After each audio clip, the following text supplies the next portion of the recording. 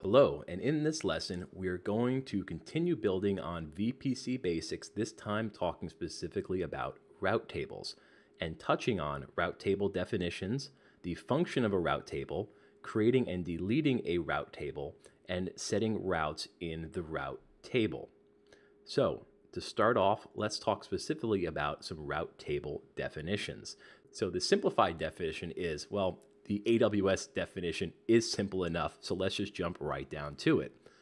A route table contains a set of rules called routes that are used to determine where network traffic is directed. And we should note here that your default VPC already has a main route table. So let's take a look at that right here under route table, or you can always click on it here. This is our main route table, and we know that it's our main route table. Under the column here, it says yes for main. Now, before we dive into the various aspects here on the console, let's take a look again conceptually at what the route table does. So in our VPC diagram, we have our internet, we have the internet gateway, which we discussed last lesson, and that's what provides us with access to the outside world for VPC. But then once inside our VPC, we need something to tell the data where to go. So when information comes in from the internet, say a website, a computer in the VPC would have requested that information. So the information that's coming back in has a little packet of information with it that says, hey, this is the computer or this is the server that this information needs to go to. And it's the route table that takes that and says, okay, this is the one that you need to go to, or maybe there's one over here that you need to go to. But it's the route table that provides the connection between all of the various resources within your VPC. And back here under the console, if we look down here next to summary and we click on routes, this is what tells us what's attached to this route table and where things are going to go. So the first thing I want you to look at and concentrate on here is this part right here, which is IGW, which, if you haven't already guessed, stands for the Internet Gateway. So this right here, this connection represents this line right here. This is the connection or the route between the route table and the Internet Gateway. The other section here, this is the IP address or the CIDR block range of the VPC itself. So this here is basically these lines here that provide the route around the internal aspects or the internal parts of the VPC. Now, for demonstration purposes, let's have a little bit of fun. Let's click on our Internet Gateway here to open up Internet Gateways in a new tab. And if I clear out the auto sort here, we can see our two Internet Gateways, the one we have attached to BB8 and the one that I created in the previous lesson. So the BB8, that's the one that we have connected. That's the one currently right here in our diagram. What would now happen if I were to detach this from the VPC? Well, let's give it a try and see what happens. So I detached it from the VPC, and basically what's happened now is this. I've detached the Internet Gateway from the VPC, but the route table is still routing to it. So let's click back and let's refresh the route table page, click on the route table, and click on routes. And now here under this, before where it said active, it now says black hole.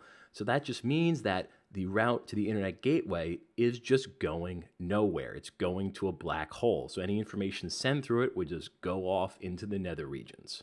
So if we were just to simply reattach this particular gateway, well, we would just go right back to this and everything would work just fine.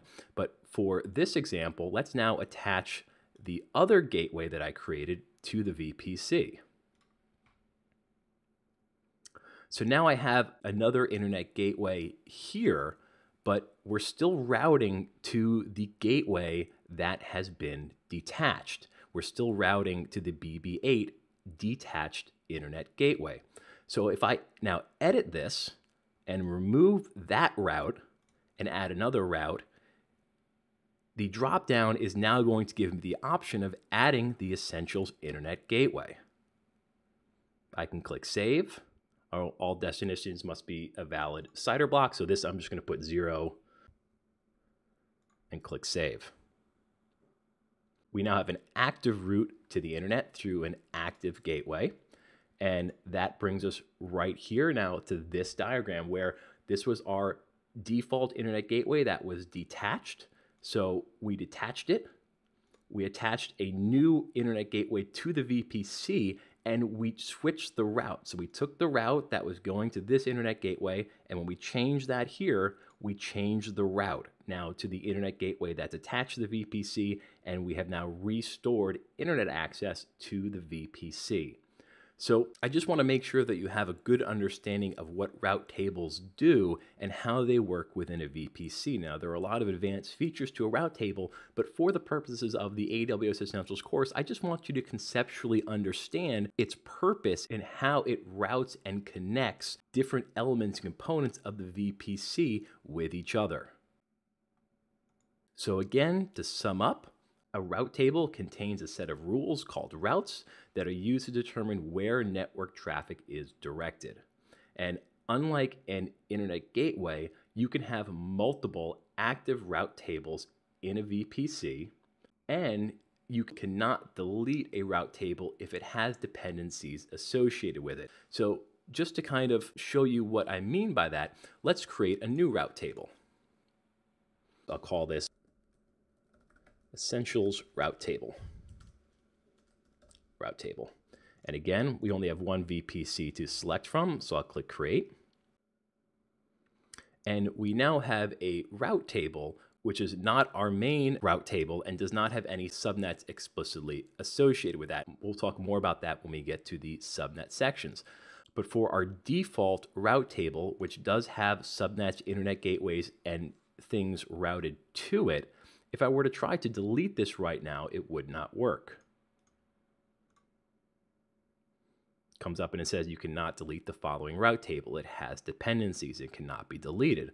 But if I were to click on this, delete this route table, because it has nothing associated with it, now it can be deleted. So again, just wanted you to be aware of those two aspects, that one, you can have multiple route tables in a VPC, which we're going to use in a little bit. And then also you cannot delete a route table if it has dependencies. So with that, I thank you for watching. We will conclude this video. You may now move on.